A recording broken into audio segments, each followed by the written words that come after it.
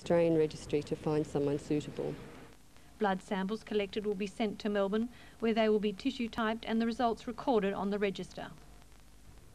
Still to come in VIC news, 2 men are in a serious condition in Mildura Base Hospital tonight following 2 separate traffic accidents in the space of less than 2 hours last night.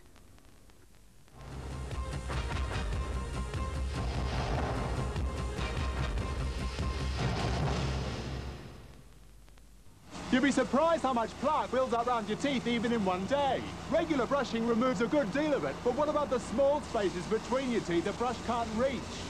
What you need is a special pre-brush rinse. And that's exactly what new Colgate ActiBrush is. A dental rinse that attacks the plaque between your teeth before you brush, to make brushing much more effective. New Colgate ActiBrush gets between for a better clean. John Deere dealers are ripping prices apart on tractors with great deals on these models.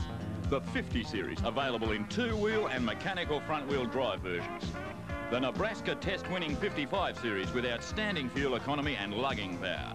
And the mighty 60 series 4-wheel drives featuring modular construction, all with outstanding fuel efficiency, constant power engines and high resale value. Rip into your John Deere dealer today. He's got a finance package to suit you.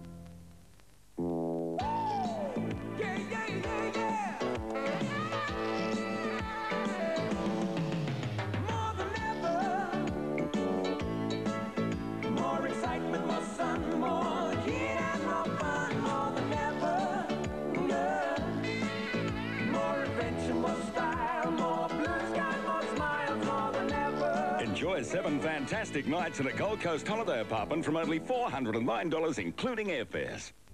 Since 1934, the name Davis has been associated with the craft of monumental masonry. From father to son, the tradition has continued, where today, Wayne Davis offers for inspection the finest display of Australian and imported stone memorials.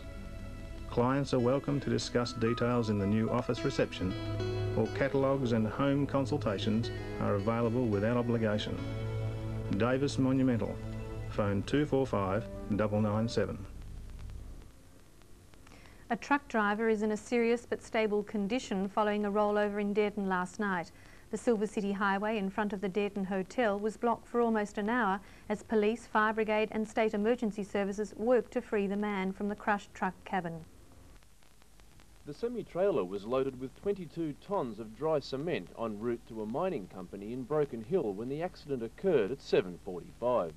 The truck was being driven by Robert Smith of Launching Place in Victoria when it failed to negotiate a tight bend in the Silver City Highway adjacent to the Dareton Hotel. The Wentworth Fire Brigade rescue team assisted Dareton Police and emergency services personnel to free the man from the cabin of the truck using winches on police 4-wheel drives and inflatable airbags. The prime mover was extensively damaged and the driver was taken by ambulance to Mildura Base Hospital where he is in a serious but stable condition. In a separate accident overnight, an elderly Mildura man was struck by a car in 15th Street. A well-known site in Mildura's central business district, Andrew Leoni was pushing his shopping trolley along the Calder Highway when he was struck by a Nissan station wagon near the intersection of Morpong Avenue. He was taken by ambulance to Mildura Base Hospital with head injuries and multiple fractures to the pelvis and legs, and tonight is reported to be in a serious condition. If a Victorian state election is not called by midnight Wednesday, the opposition is determined to see through its threat to remove the taxpayer component of retiring or defeated Labor MPs' superannuation. Mildura MP Craig Bildstein, firmly in favour of the unprecedented proposal, says the government's decision will determine whether the coalition considers blocking supply and adopts the supers plan as policy. It was a decision that was not taken lightly, but given the circumstances Victoria now finds itself in as a result of 8 years of Labor incompetence and maladministration, not only is it reasonable, but we believe responsible. Are you not concerned that it might alienate some of the electorate? Well, at the end of the day, the public are the ones that will tell us, the coalition parties, whether or not they want us to enforce this policy. We've given the government 3 options now, Kim, to go gracefully and give the people of Victoria a fresh start. And 3 times they've rejected that offer. Jeff Kennett was criticised when he was dumped in the past for being something of a larrikin. Do you believe that he has matured? I think there's no doubt that Jeff has returned to the leadership of the coalition with greater maturity and a greater level of credibility within the electorate. But let's remember, while Jeff is taking the front running on this issue, Kim, he's speaking on behalf of a team. Would this decision have been likely, though, under the former leader? No, I don't think so, but you've got to remember likewise we were under enormous pressure from the media when Alan Brown was leader for sitting on our hands and doing nothing. The criticism then was that we were prepared to allow this government to run riot for up to 18 months more and plunge Victoria deeper into crisis and wait for an election to fall in our lap. Well, we were elected as politicians to safeguard the public interest, Kim, and that's what we're doing. We're safeguarding the public interest. We're giving them what they want. That is some leadership and opportunities for a new election and a fresh start. The Rural Water Commission has received more than 93% of the 1990-91 water rates due last Friday from local water works districts. Commission Regional Manager Brian Kiley says there is only one outstanding rate notice in the Mildura, which is unrelated to the water rates protest. Despite concerns late last week about the return of cheques withheld by the VFF, most farmers have been able to make their payments. Irrigators in the Wimmera Mallee Water District have until this Friday to pay their rates completely interest-free or face interest charges backdated to December 1 last year. Increased navels have met... We'll now look at the citrus report. Increased supplies of navels met firm demand in Melbourne this morning. Buyers are seeking well-coloured medium-sized Ling navels. Sydney reports strong demand for light supplies of navels. Selling values generally firmed with most arrivals clearing. Imperial mandarins continue to meet steady demand in both markets. However, as supplies have increased substantially, the market is expected to ease. Growers and packers are urged to restrict consignment of grapefruit and lemons to firm orders, only as more than ample supplies have resulted in a substantial carryover in both markets. Orderly marketing of grapefruit is essential if values are to be maintained. Modern Aboriginal leaders have come under attack from Australian of the Year Professor Fred Hollows, a leading ophthalmologist who has worked extensively with Koori communities. Professor Hollows told the National Press Club the Aboriginal leaders have no idea how to lift their image. And he says Aborigines will not find solutions to their problems by looking to the past. Professor Hollows pulled no punches in describing how he felt modern Aboriginal leaders were handling the case for a better deal for their people in Australian society. The man credited with breakthrough work with Aboriginal eye problems in Central Australia told the National Press Club Aborigines need to speak for themselves rather than being sucked up into bureaucracy. He says Aborigines will not find solutions to their problems by looking into the past, but rather need a modern outlook to solve modern problems. Aborigines have not participated in the political process that will elevate them. They have not analysed their situation, forged a policy, agreed to tactics and gone about it, like Catholic Australia did. Professor Hollows also attacked the Aboriginal and Torres Strait Islanders Commission, which he sees as totally irrelevant to the Aboriginal cause. To think that ATSIC is going to provide a political movement for Aboriginal Australia is just crass stupidity. And if some people might say that modern Aboriginal political Australia may start with the demolition of ATSIC. And Professor Hollows has also urged state governments to help the Aboriginal health strategy in a bid to bring down the Aboriginal mortality rate, currently 25 in every 1,000 births, much higher than white Australia. Russ Street, Canberra. And now for a look at the weekend sport, it's across to Kim Shaw. Thank you, Caroline. Tonight we'll look at some of the highlights of the State League squash match.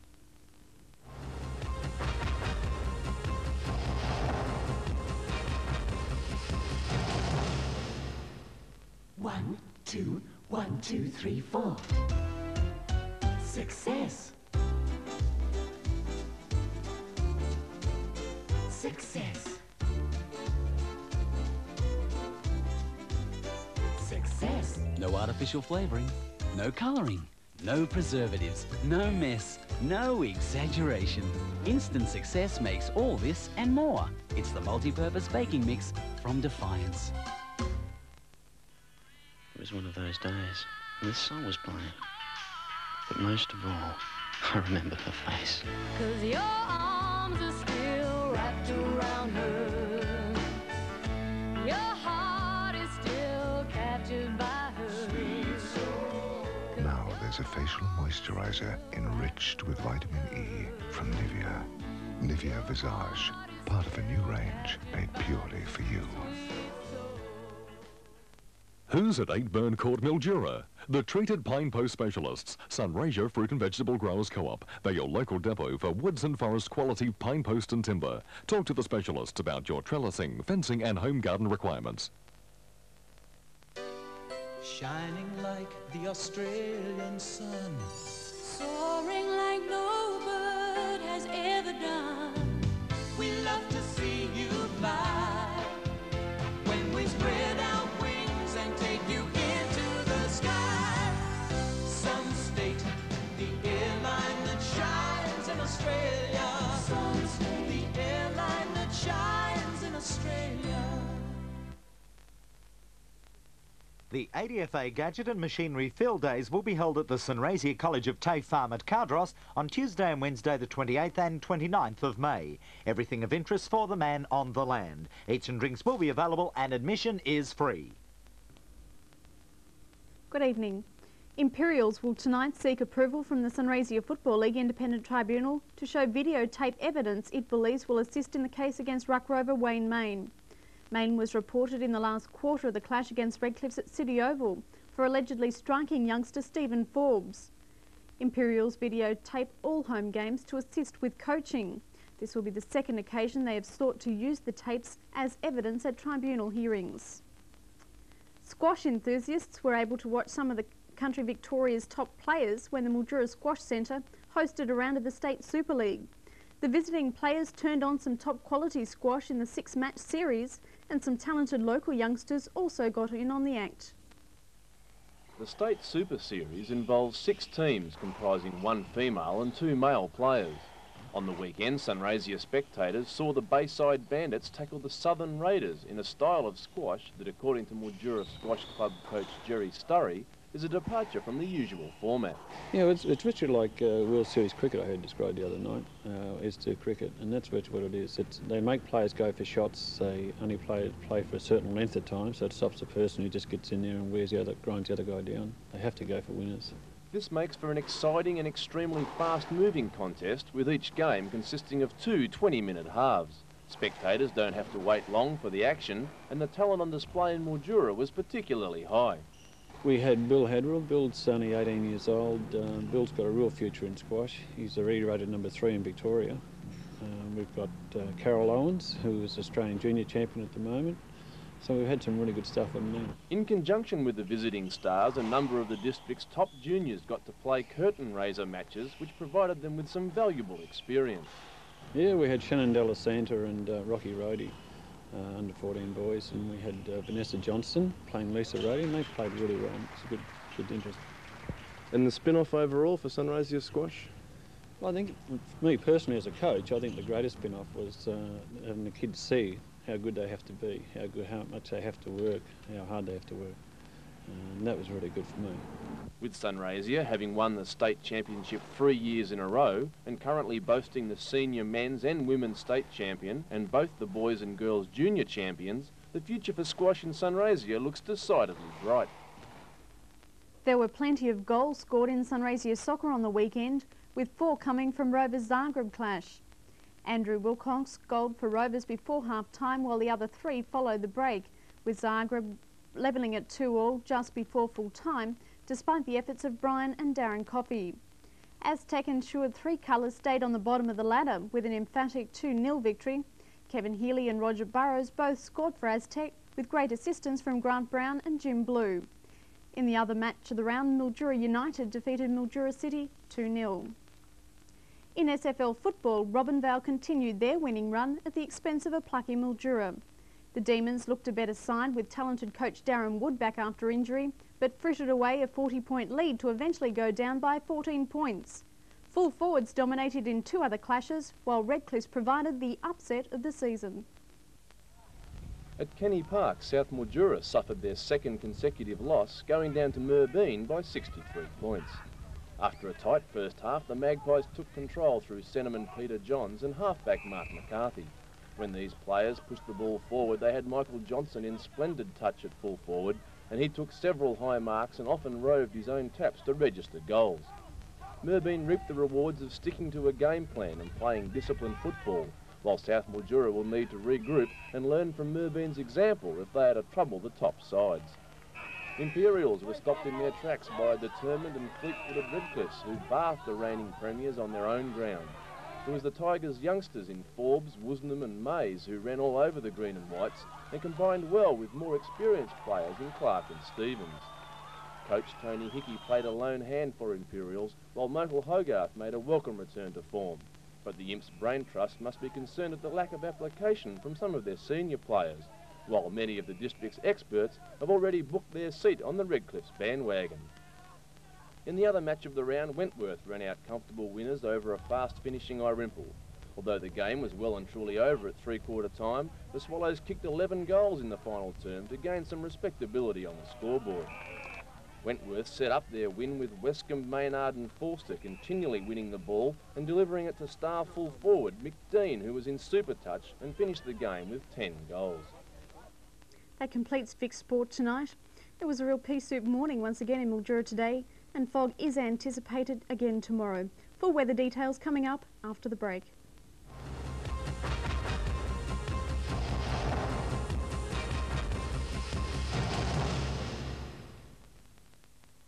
Safeway bring you the one day only, Tuesday only, Safeway Best Buy. 10 kilo bags of brushed potatoes, $1.79, save $1.20. For one day only, Tuesday only at Safeway, the fresh food people.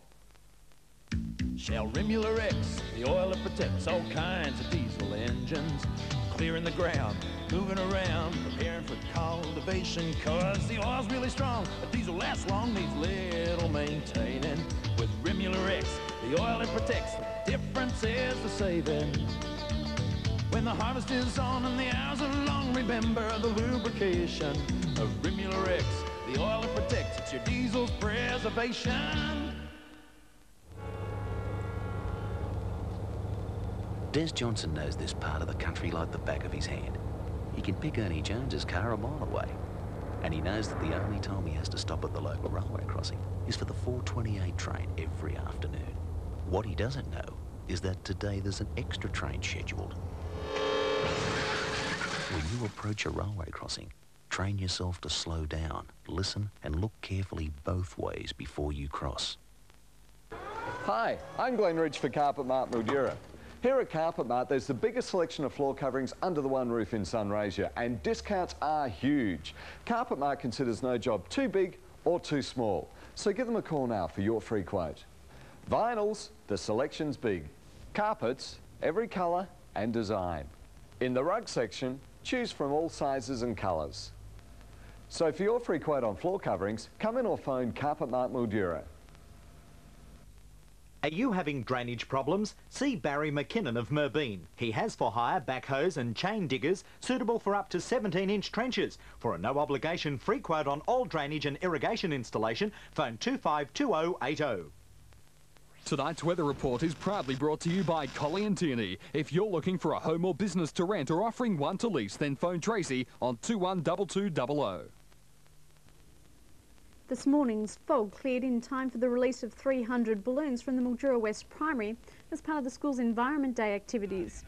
The helium-filled balloons carry a letter encouraging anyone finding the package to plant the several native tree seeds also contained.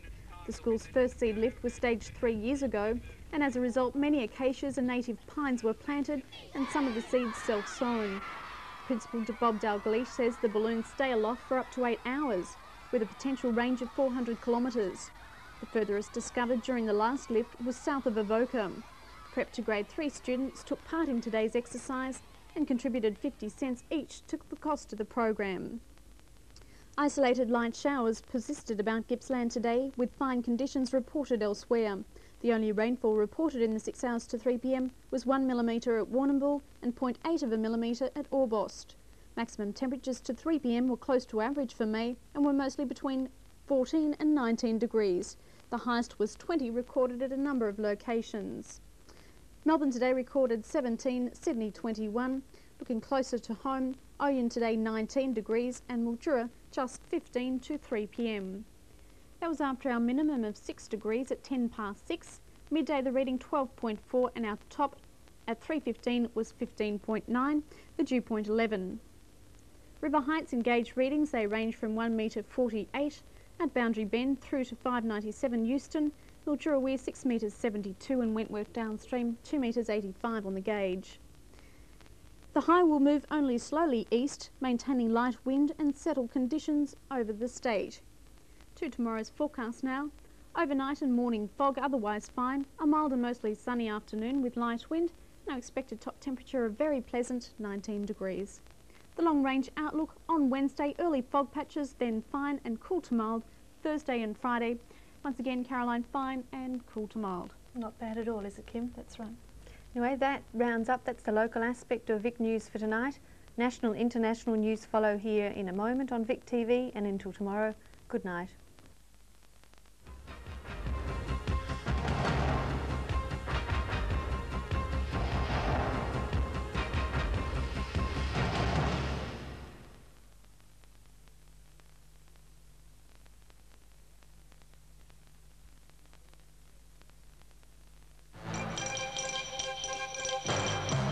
This is National 9 News with Brian Naylor.